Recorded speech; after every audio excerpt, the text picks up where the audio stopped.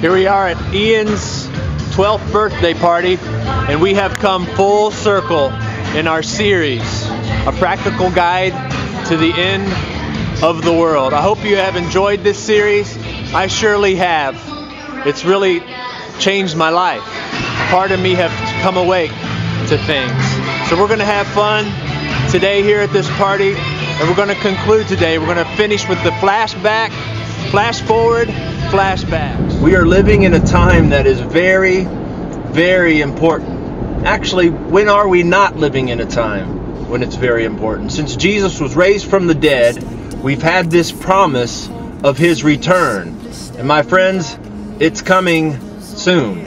And I am a believer. I've been stretched in my faith in studying this, and I believe. And at this moment, I'm getting ready to get some coffee at Mocha Maven's right now. I'm getting ready to turn in. I'm hands-free today, and there is a police officer passing me right now. I honor you, sir, and he's not pulling me over. That's awesome. We're going to conclude today, so stay with us. Here we go. Bye.